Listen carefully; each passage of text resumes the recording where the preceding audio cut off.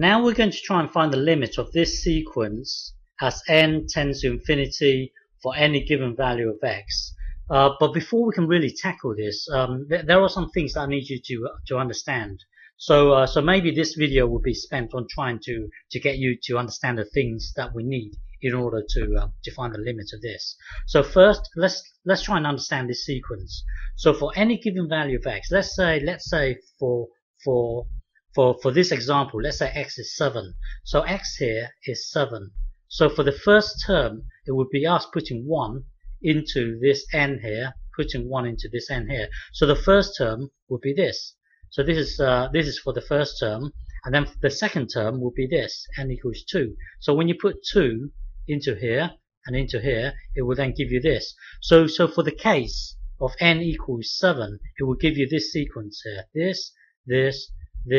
So for you to find the limit as n tends to infinity, it's really you.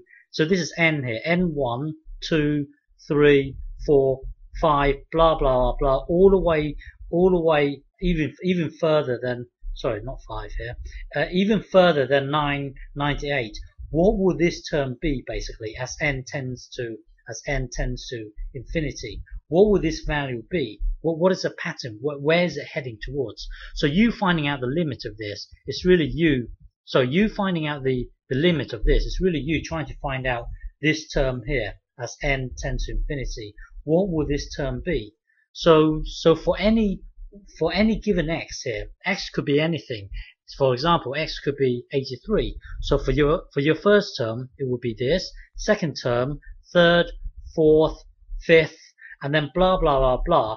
What even further than this, as n tends to infinity, what would be the value of this fraction here? What would be the value of this? Or, well, remember, for any given value of x, so let's say x could be a negative number. So here it's negative 7. So the first term will be this, second term will be this, third, fourth, blah blah blah, and even further than this, what would be the value of this fraction here? So that's what is meant by finding out the limit of this as n tends to infinity. So now I need you, before we can really tackle this, I now need you to understand some other things before we can really tackle it.